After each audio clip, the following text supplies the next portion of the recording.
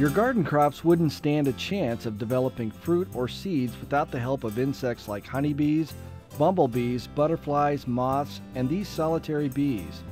These pollinators do the important job of transferring pollen from one flower to another, which fertilizes them so they can grow properly and produce food.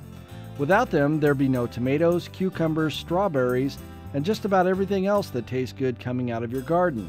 That's a good idea to keep in mind when trying to control other pests in the garden, which aren't quite so beneficial. If you want to attract pollinators into your garden, you're going to have extra insects around. So that means if you have a pest problem, you really want to rethink if you're going to do any management or not. If you do need to manage a pest, there's a few things you should consider. One would be try to use a biological control agent.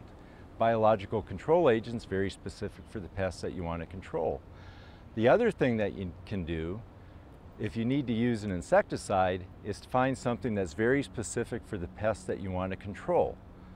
Sometimes you can use a systemic product that will just kill the animal feeding on the plant.